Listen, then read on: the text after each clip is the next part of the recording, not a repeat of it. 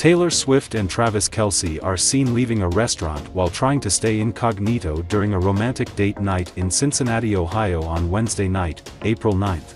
Taylor Swift appeared in an attractive black dress while walking to the car to leave with her lover Travis Kelce. The two are on their way back to the hotel to rest before the performance live episode of their podcast, New Heights, at the University of Cincinnati's Fifth Third Arena. In photos, the Bad Blood singer and the Kansas City Chiefs star tried to stay incognito as they ducked behind the back seat in the car while Swift's driver sat up front trying to shield her from the paparazzi. Kelce, 34, was sitting behind the passenger seat while Swift, also 34, sat behind the driver. The billionaire musician was also shielded from view with a black curtain that covered her car window.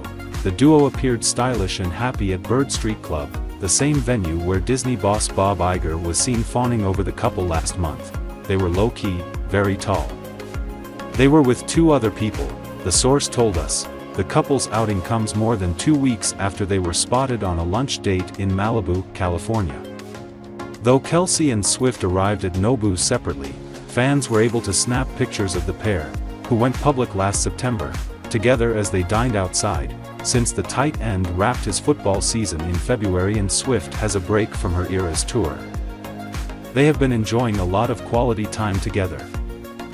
Last month, sweet photos of the couple enjoying a romantic vacation in the Bahamas are still delighting fans. At one point, Kelce and the cruel summer songstress held hands as they walked in the crystal clear water and wrapped their arms around each other as they shared a kiss.